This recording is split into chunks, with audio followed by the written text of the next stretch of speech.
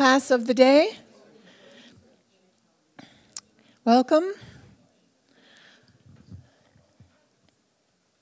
I'm happy to introduce Leandra Praetzel from 350.org, which probably most of you know.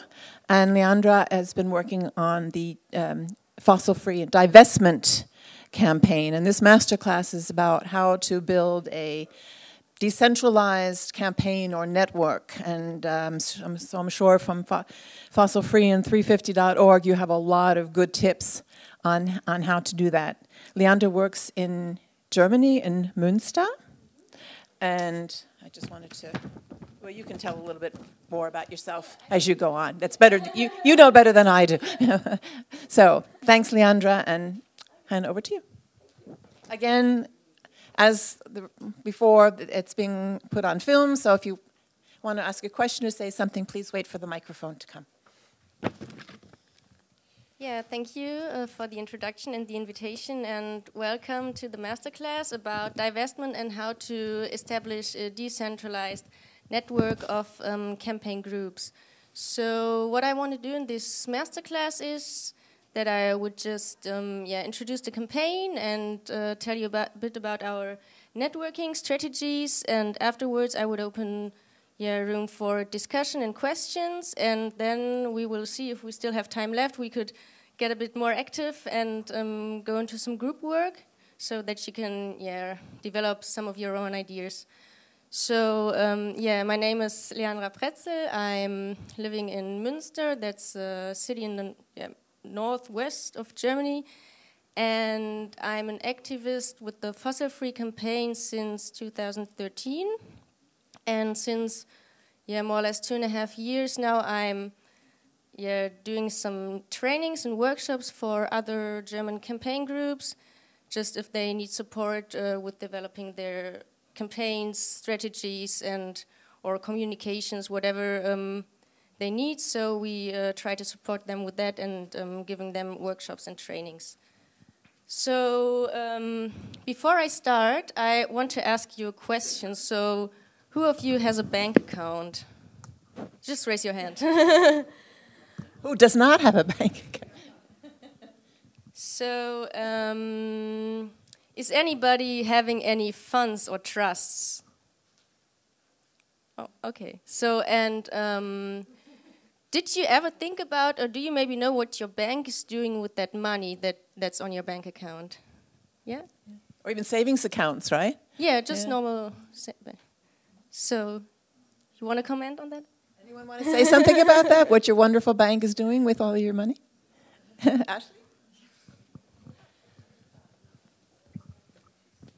I know from campaigns like yours, and I have a bank account with a building society, so it only invests in kind of properties and houses rather than in fossil investments.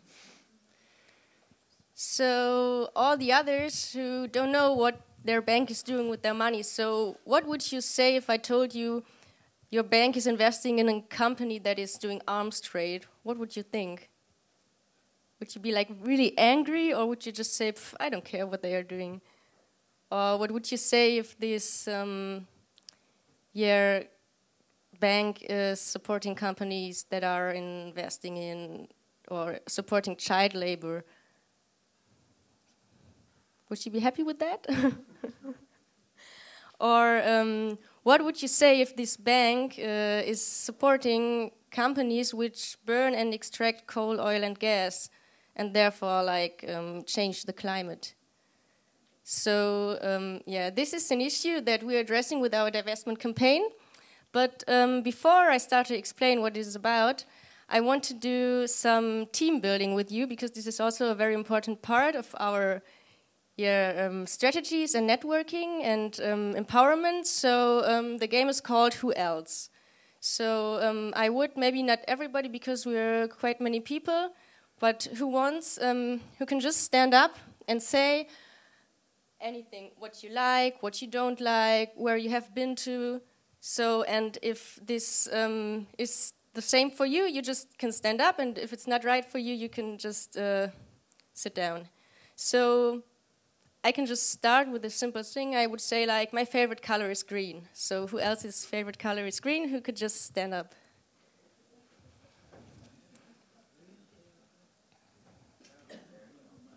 Okay, so anybody else who wants to say something?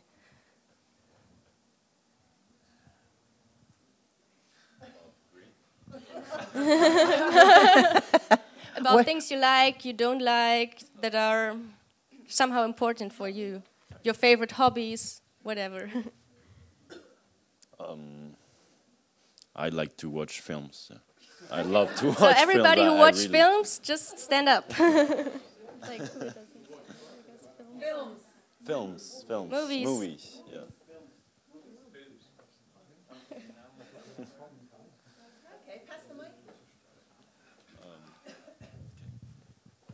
I'm a vegetarian. Oh, I'm alone. I also like cycling to work.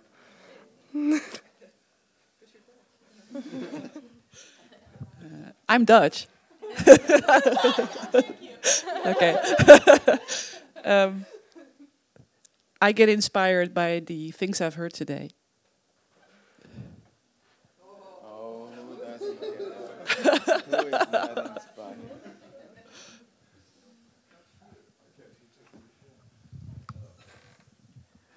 I'm from Canada. I know I'm probably. Oh, I wonder. Okay. Yeah, one last person, and maybe we can go on. One, I love trees.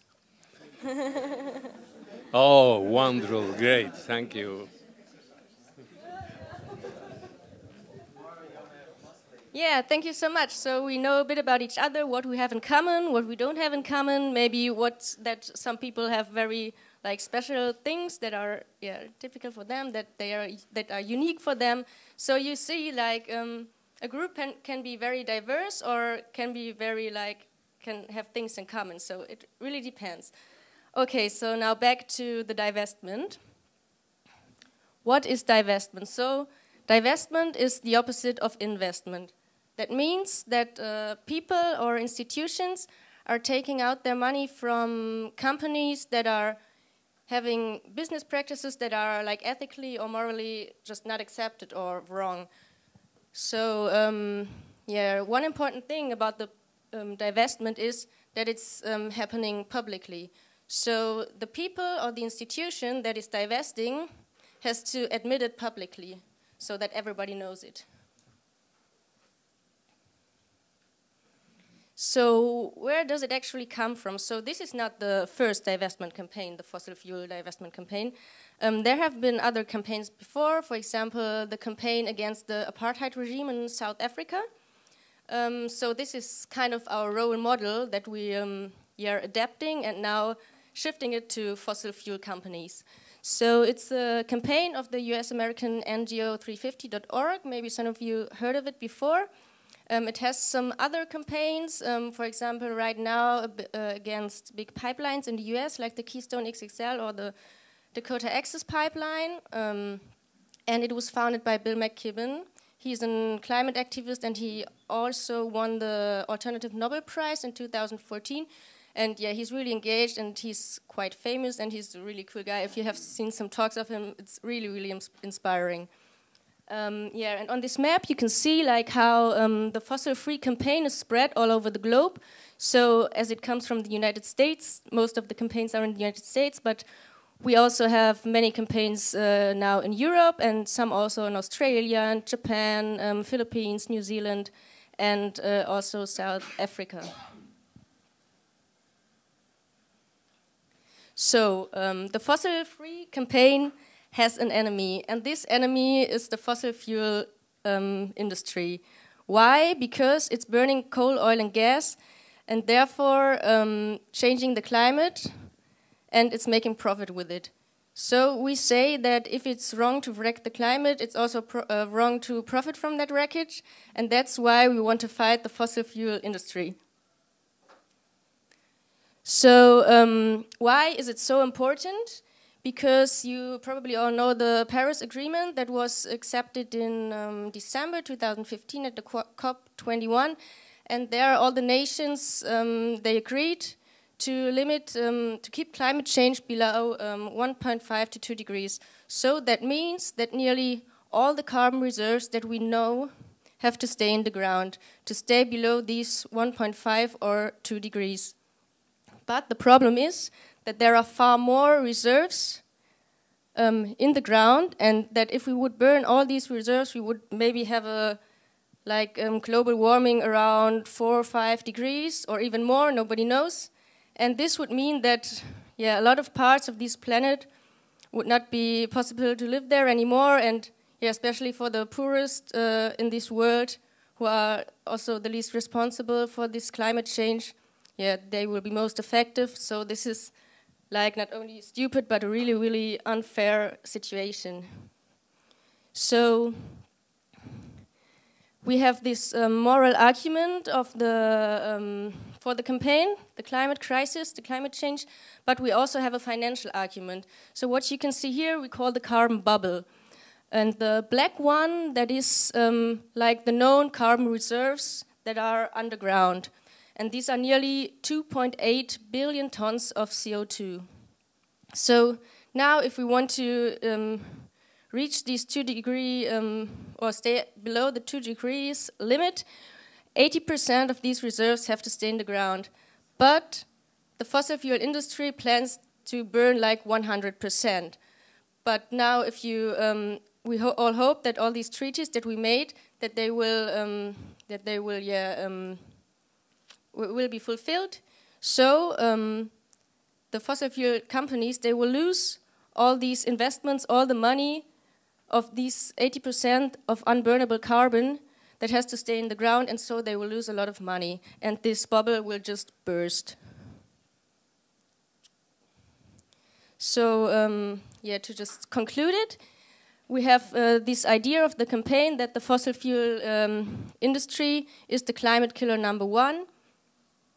And now we need a target for this campaign. And the target of our campaign are public institutions, institutions like churches, like municipalities, universities, also pension funds, all institutions that are having money, that are having this money from your taxes, and that are investing this money somehow, because they don't just keep it under the pillow.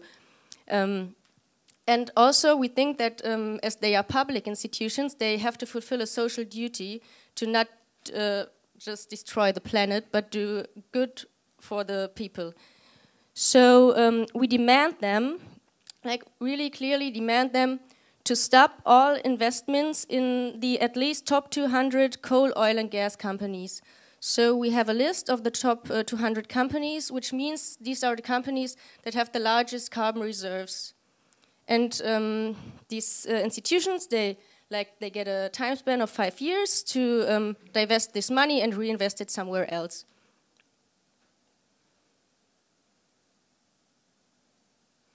So in our campaign, we have 3 main goals. So the first goal is that we want to build up these global decentralized network of campaign groups, and that these campaign groups are autonomously demanding divestment from their institutions, and in the best case, to do it in a public way and do it in a really creative way.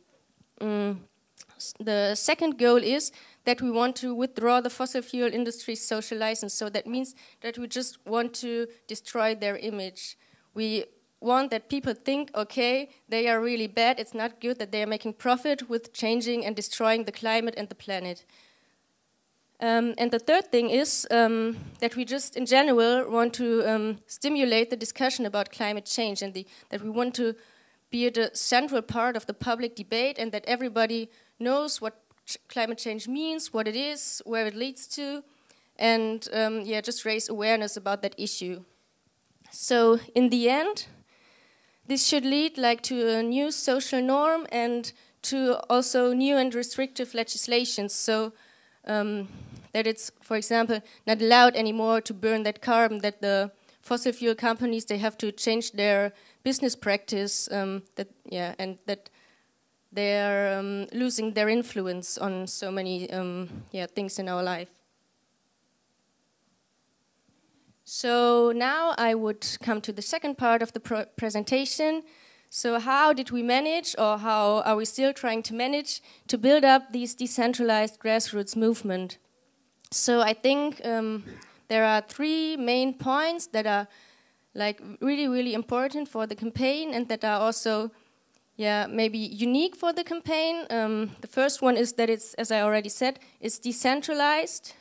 So it's spread all over the planet, and it's worldwide. It's not like in a national context, but it's just spread all over all continents. The second very important thing is that every group can apply it to their own special context. So, for example, if you're a group of students and you're studying at a university, you could just address your university, or if there's a, for example, group of believers, they could just address their parish and ask them to do divestment. And this is really strong because people who somehow feel connected to their institutions just makes it stronger, and they get more engaged, and they do more commitment to demand this divestment from their institutions. So it's like really emotional and tightening process and idea of this connection to these institutions. And the third thing is that we have all in common is the clear demand that we say, okay, take your money out of fossil fuel companies. And that's the same and clear, and everybody understands it, and it's a goal, and it can be reached or it can be not reached. So behind that we have different organizing principles. In total 4 that we also call our divestment DNA, so to say, and we try to share it within our work, and also to the people and to the grassroots groups. The first thing is that we try to rebuild any hierarchy, and that the groups can work very autonomously, so they can do their own decisions on how to develop their strategy, which tactics to use, how to do communications, how to do actions, like how creative they want to be. So this is all their own choice. They don't. Nobody has to say, okay, you're allowed to do that or you're not. They can just do whatever they think is right. And of course, we support them with material and tools and methods. But I will tell more about that later. Then secondly, it's open for all and inclusive. So we try to keep the barriers for engagement like as low as possible. I mean, that's of course a very hard task, but we're trying to do. So it really doesn't matter which background you have, where you come from, which religion you belong to, which gender you have, which sexual orientation you have. We try to be all-inclusive, and it's also really important to deliver that message when we are giving, for example, workshops. So we are always trying to be very open and try that everybody just feels comfortable within the group.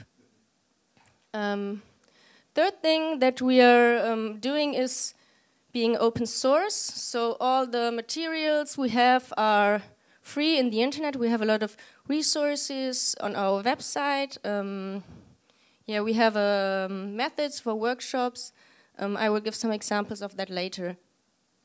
The last thing is that it's really important to take action. So, of course, it's non-violent action, but it's a really important thing to escalate the campaigns and to raise the public awareness and just to go out to the streets and do some actions and say, hello, here we are, and we have a demand. So besides that, of course, we are using a lot of online communication, a lot of Facebook, a lot of Twitter. We're having mailing lists, we're having regular newsletters with action calls, with just newest developments about the campaign. We're giving webinars where everybody could attend to, so it's like a workshop but just online. And we have a communication platform that's called Slack.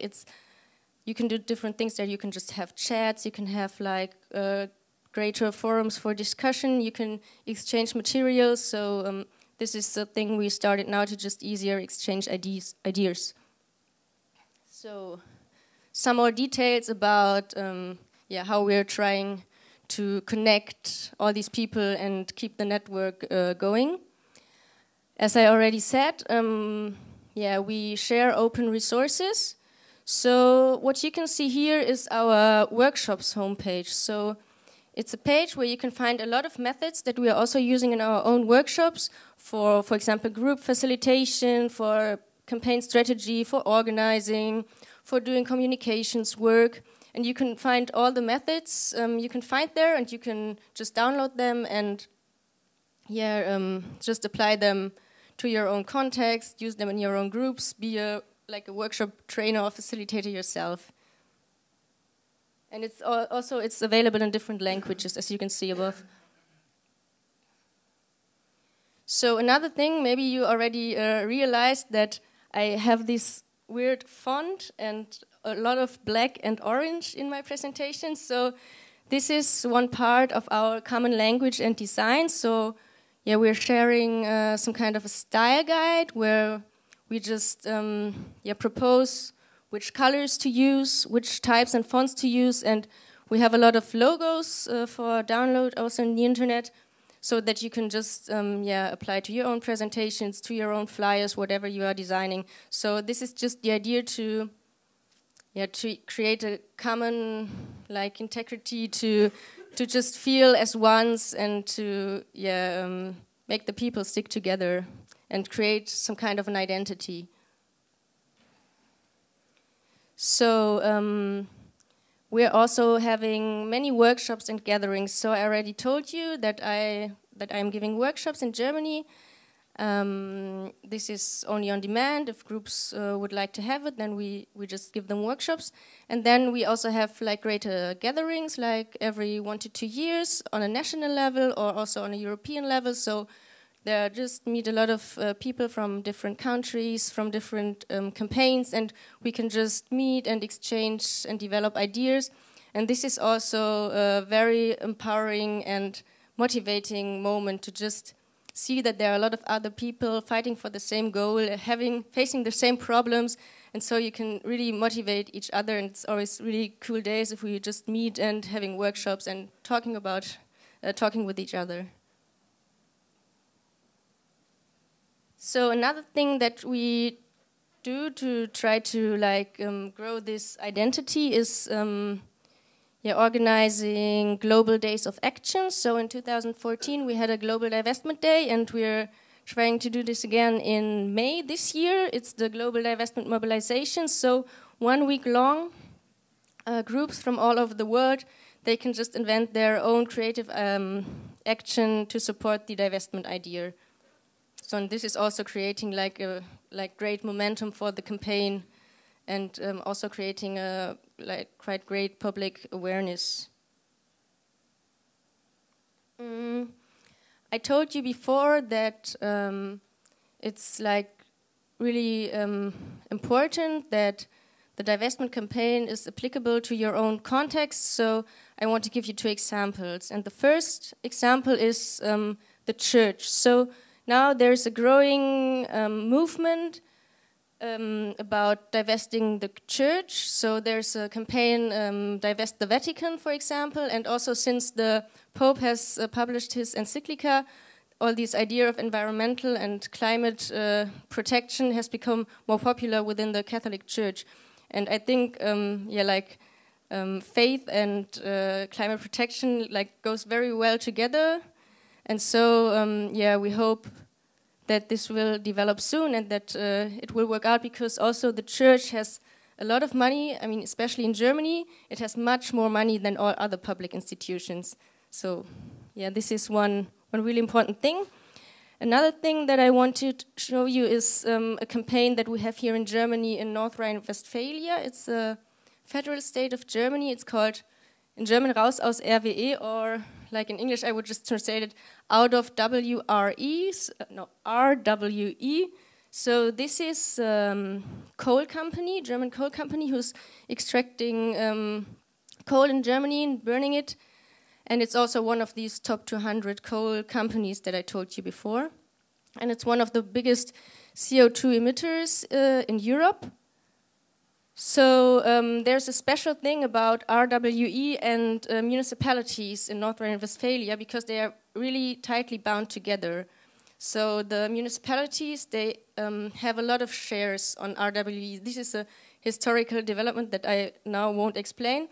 But now we have a lot of groups in Germany who just demand from the municipalities to sell their RWE shares. Here, and you can see here we did some creative actions at a RWE gathering in Essen this year. So, last but not least, what is also really important for the campaign, that a no from an institution means strength to the campaign. So, if your institution, for example, your university says, no, we won't divest, then it's not like, okay, you should say, we lost, the fight is over, we can go home.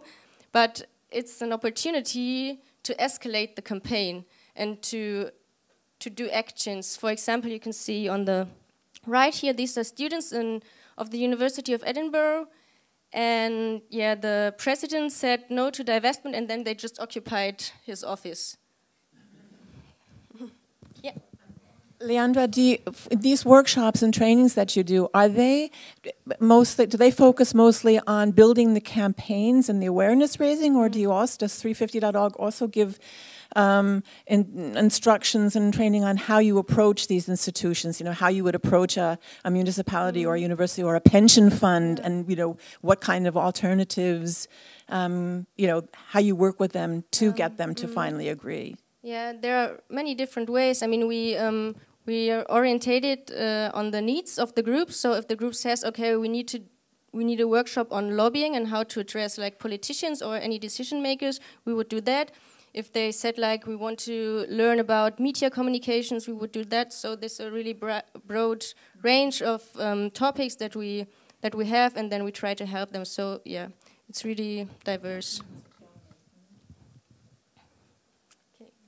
Yeah, the left side is an action of the Berlin Fossil Free Group. They in front of the town hall. Yeah, just two examples of how you can get creative with your activism. So,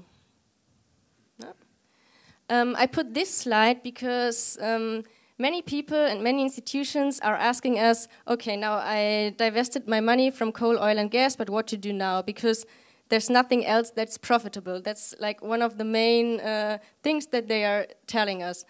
But that's really not right. The first thing is that the higher the demand, the more of these, for example, fossil-free funds will develop. And you can now see that in the last years and months, there have become more and more funds that are fossil-free, for example. And then, if you want to know more about it, we have on our webpage, we have some examples about like fossil-free investments, and also the German NGO Brot für die Welt, like Bread for the World. They also made a list of these fossil-free and ethical, like, okay investments. Yeah, and alternatively, you could also like invest in local projects. For example, in Germany we have a lot of these citizens' wind parks, so this is another very profitable opportunity where municipalities, for example, could invest their money in. Yeah. Okay. So, to finish my presentation, just to show you that we also have some famous supporters. I'm really sorry that now there are only men on the slide. I just realized it this morning when I clicked through it, and I was like, oh no, because normally I always want to pay attention on that, but yeah, this is how you sometimes cannot fulfill your own requirements. So this just happens. So this, on the right, you can see Desmond Tutu, an archbishop from South Africa, who's one of the first persons who really stood up for divestment. Then here on the lower part, you can see Ban Ki-moon, and this is Joachim Schellenhuber. He's a climate scientist. He also participated in the IPCC, and here he's director of a very famous German climate research institute called PIC. And maybe the most famous one is Leonardo DiCaprio, who's like really supporting the divestment campaign and who divested himself. He has a foundation which he divested. And to end the presentation, some good news on how the divestment campaign has been successful so far. So until now, there are 700 institutions worldwide which divested $5.5 trillion. And most of these institutions are faith-based institutions, and they are followed by foundations, and like other public institutions or NGOs, they are like the smaller part. So like religious institutions are really like, at the forefront. So, and here are some more or less famous institutions who divested. For example, the University of Glasgow, the Rockefeller Fund, who made their money with coal, oil and gas some 100 years ago, which I found really astonishing. Then the Norwegian Pension Fund, the biggest pension fund in the world, who divested only from coal, but at least the first step.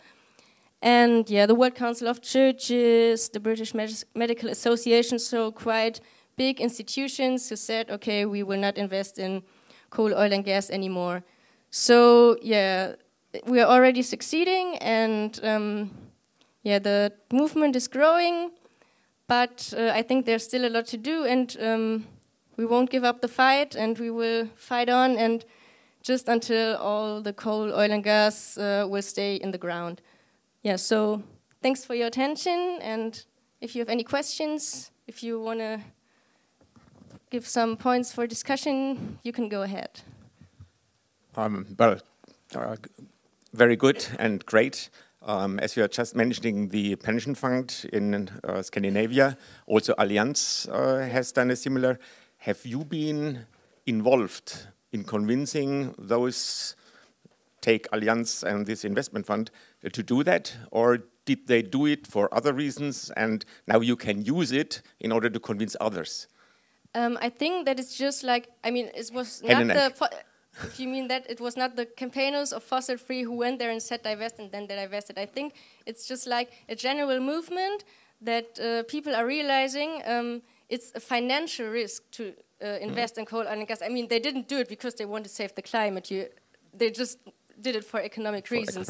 So yes. this is growing, and what we still are working on is saying that don't do it because of the climate and not of the money.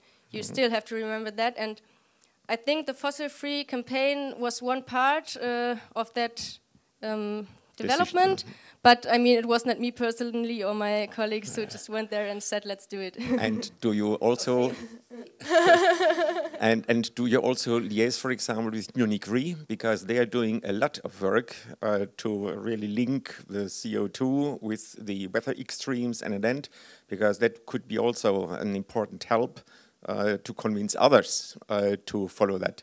Have you been engaged in that? Who? Münchner Rück, the Rückversicherung. No. Because that would be an important... That's new to me. Okay, so that might be one possibility to use existing strengths in order to get more support for your idea. Do research on that. And if I may just be the little devil advocate for a moment. So I totally agree with all what you said, but how do you argue with people who are denying the climate change by CO2, by saying, well, CO2 is only 5%, mainly is water vapor, and so all these things.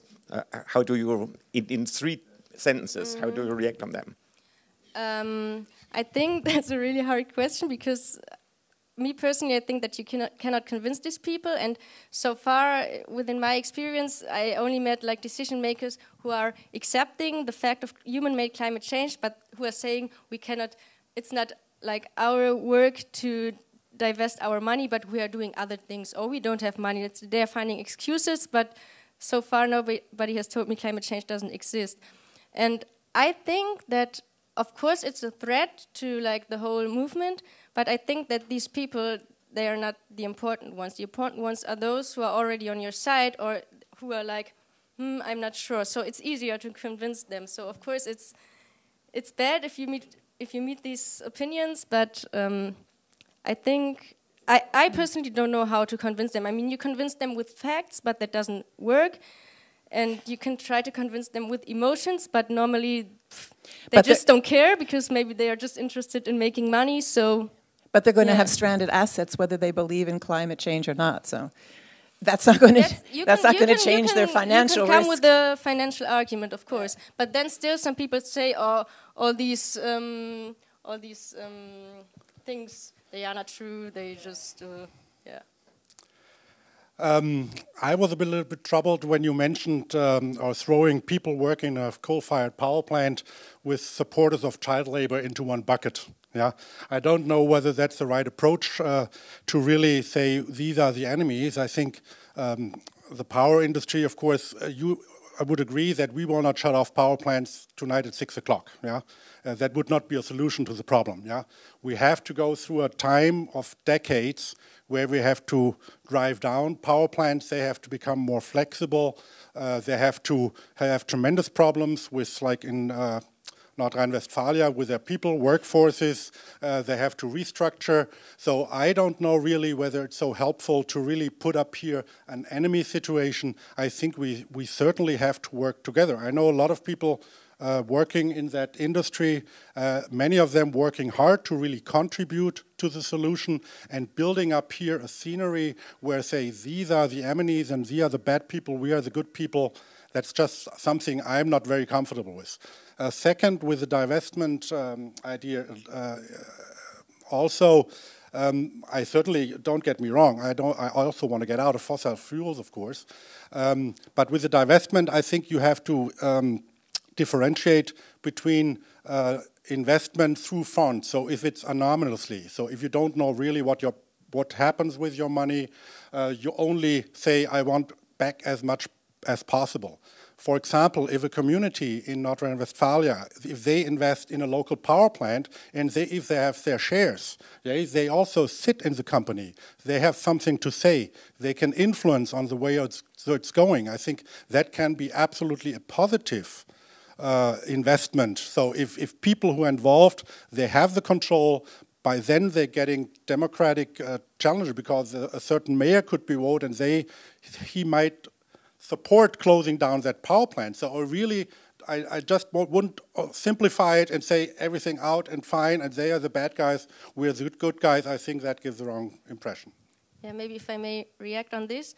I hope to remember everything. So, of course, you're right, there could be a positive influence, but I think the reality just nowadays is just the opposite. The companies are influencing the politicians with just giving them money. So, and I don't see it the other way around. I'm just not realizing that it's happening.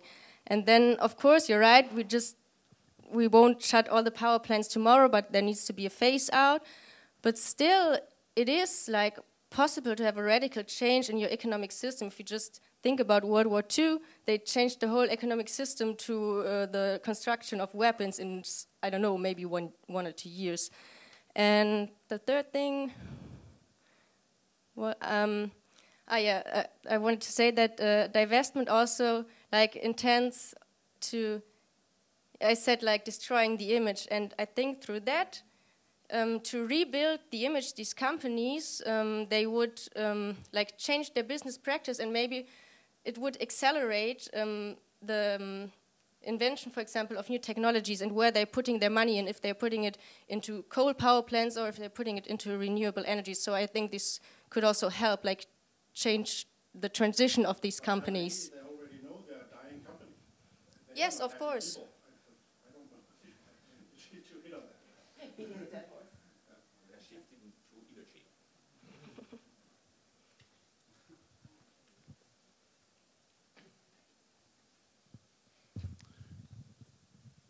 Thank you. Well, I think it's absolutely right. We shouldn't see the carbon industry as an enemy.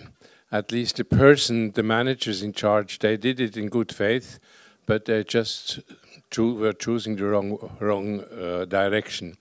We should accept that there is a time needed for divestment. It cannot be done from today to tomorrow. But the good thing, it's underway. In Switzerland, there were in the recent 3 months were various very big articles in various newspapers recommending divestment from carbon industry because of rentability, not because of ecology, just because of economy. So they were recommending to get out of this stocks. Now, carbon, the climate change is a very terrible thing, but the very good thing about climate change that it is slow. It's very slow. And we still have time to do it in paces, in constant paces. And I think the future generation is really the one who will be very much hit by the problem. So I think it's very important to address children and to invent games, video games, which attract children about this problem. Well, I'm just the moderator, but I would say climate change is anything but slow. But whatever. You're right. I mean, divestment couldn't be just be done from one day to another, but this is also like included in our demands. We give the institutions 5 years of time to fulfill the requirements, so they just don't have to do it within 1 week or so. They have some time to do it and just rethink their investments. Yeah, that's all. I spoke to a member of the board of Rockefeller Brothers Fund, who was when they were doing that divestment, or after they made the decision, and he said it took years. I mean, working with boards is difficult on any issue, but on something like that, and he said it took really a long time. And as you said, it's not going to happen tomorrow. They don't say we're divesting and so all the money is taken out, right? It has to go, you know, slowly, step by step.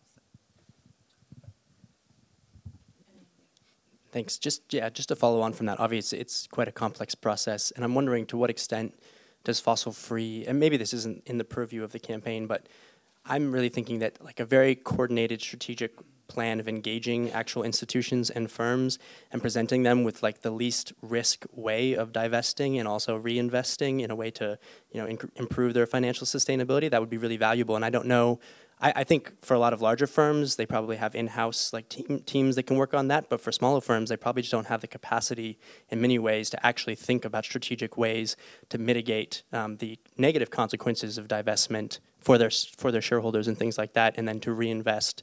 And so maybe that's not the purpose of fossil-free, but I think that might be a missing piece that's really needed for firms in order to enable them to reinvest in a strategic way. Yeah, of course. I mean, that's why I put this slide, and that I said that we're now also working on these reinvestment strategies, and that there are also many other organizations who are working on that. And yeah, of course, that's an important thing, and that's really difficult to do. Yeah, but I think, as I said, like these, like for example, funds, they are growing, and I think there will be more and more in the future. So maybe this problem will solve it a little bit by itself. Well, first of all, thank you for the presentation. I think it's really cool to say I have followed you like 350 for a long time, and this is like the first time I actually hear you. But I wanted to ask you something regarding with the decentralization you mentioned. Mm-hmm. Like in your real experience, how do you cope with the problems that come with decentralization? So, for example, the fact that reaching a consensus is something that in many contexts is really difficult within a group, even of 10, 20, 30 people. And for example, other type of, you can say, logistic problems that comes with decentralization. But how do you work with the groups regarding these issues? Like the logistic problems, I think they can quite easily be solved as we are doing. We're so well connected by the internet and by telephone and everything. So I don't know if I mentioned it, that we're having like regular Skype meetings, for example, for the German campaign. So once a month we're just meeting, and everybody who is interested could join and just exchange their experiences and give tips for other groups. And then for the decision making, this is also, I mean, there has not to be so much decision making between the groups, because all the campaigns, they are so autonomous that it's just not necessary that you have to discuss your campaign with another group. Of course, you have to discuss it within the groups, and then there are, like for example, on these workshops homepage, there's a lot of tools that you could use to have a fast decision making. I don't know how the groups really do that, but from my group, I could tell that we're just, for example, we're trying to have a moderation in every group meeting.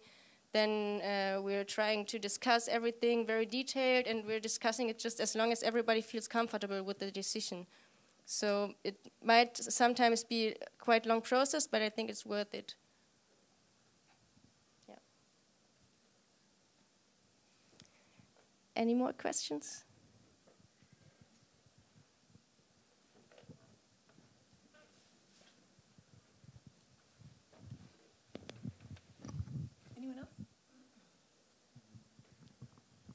Okay, then thank you for your questions.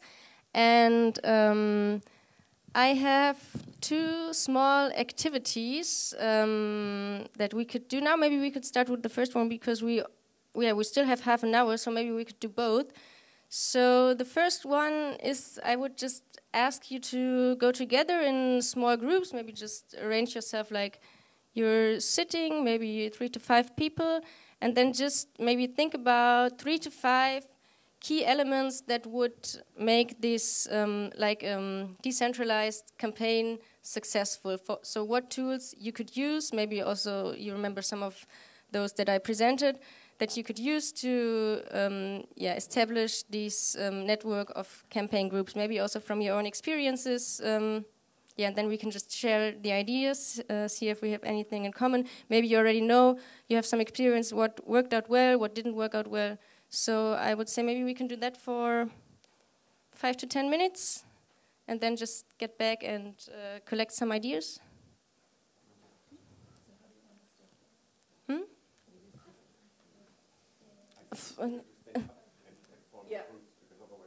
Okay, so everybody get up. I thought you could organize yourself, but then I will help you.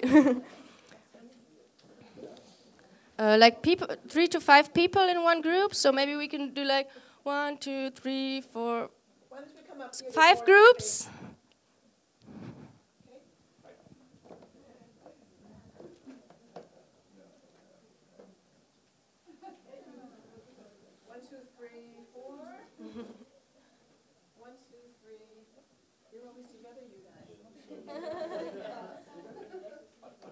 So one group is here already. Then there's another group is there, and another group in the back.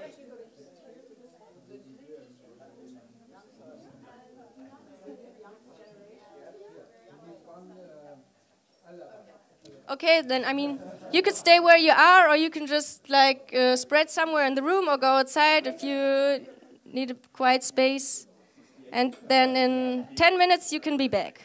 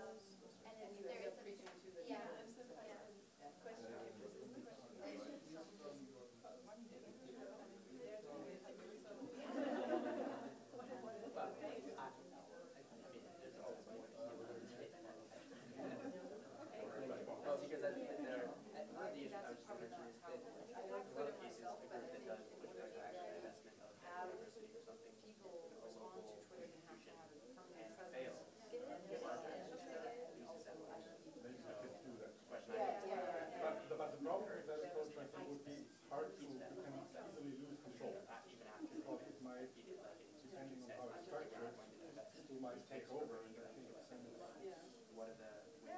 you see that from some organizations that they were misused by some other interests or whatever. So I think that could be one problem. Social media, and some people put in people which do nothing else. Really influence, because it's very hard to see, because it's so anonymous. Okay, we don't know really who is behind certain things. So I think it could be problematic. It might be very effective in some cases, but sure, sometimes you don't, maybe even the power plants, they hire somebody. I'm concerned about the global control. I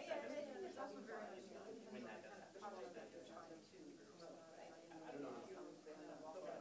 She mentioned like briefly that there is like some material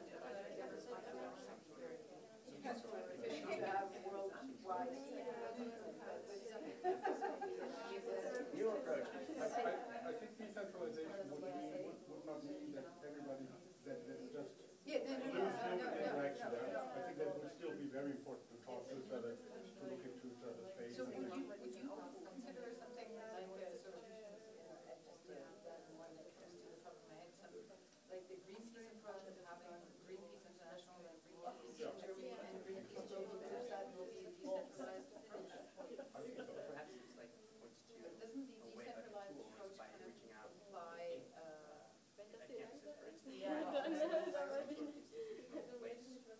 that's what I think we need to talk, so I don't, but I'm just wondering whether or not the decentralized approach actually would mean that everybody is completely autonomous. But I think that's part that you can define whether they have a hierarchy or not. I think that has to be set up in the structure.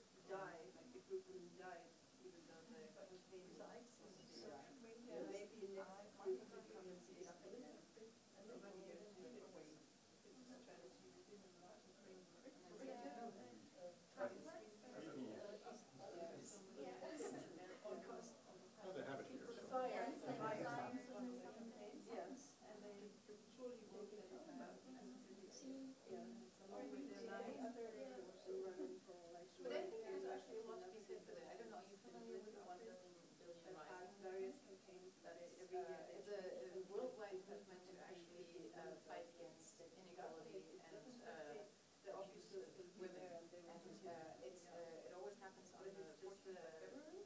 And it's delocalized, so decentralized as well. And there's actually events happening all over the place. And the idea is that eventually you want to reach 1 million people to stand up. And what I like about it is that it's locally organized and all the events are really different. And so, for instance, what sort of equality means in the fight against really big Philippines is very different from what equality means in Botswana and or South Sudan. And so the local groups actually take this overarching umbrella cause, but then modify it. And for instance, in the Philippines, their goal was that, or what they claimed was a success, was that they actually achieved free access of young women or girls to go and work on the big garbage dumps to make some money, which they couldn't do before because they were being harassed by men that were sort of like a mafia kind of structure. And so, for somebody in Germany, that's not exactly something that I would want to advocate. Exactly. But for them, that was actually a big goal and a big success. And so I kind of like that. Like it's really worth. They have a lot of videos on their website of the different events that people do on this day. So there's a unifying umbrella kind of thing, but it's interpreted and applied to a local solution. And I actually think it's really powerful. So what they have is they have local groups, different, slightly different.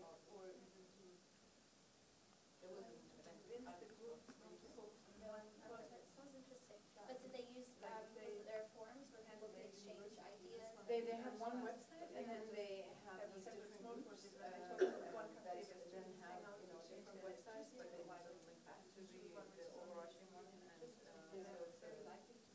And I don't know how I think they use Facebook a lot. I think I'm not sure what.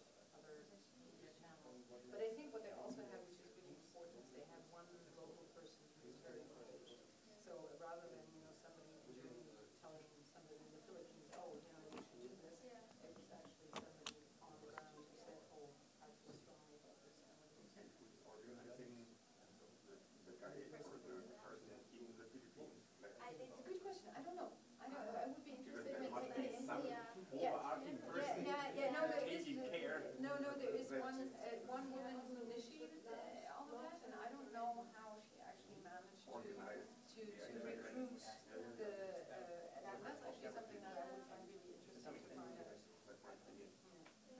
Another approach, decentralized, might be a little bit more like I do. I work with New Zealand area. I work together with companies, power plant companies, to carry the ideas into these industries, that they have to change and what to go for and whatever.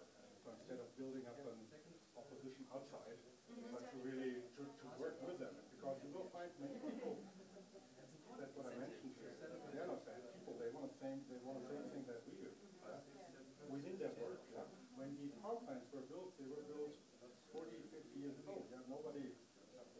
Nobody thought that CO2 could be something harmful. Maybe 5 scientists, but it was not really known at that time. I think we should be honest. I think that most people, of course, don't want to change. That's human. But naturally, humans, whenever you are comfortable in a situation, you don't want to change. And there are others who would like to take business away, but I know it from the renewables to, let's say, the big utilities. Until recently, the big utilities were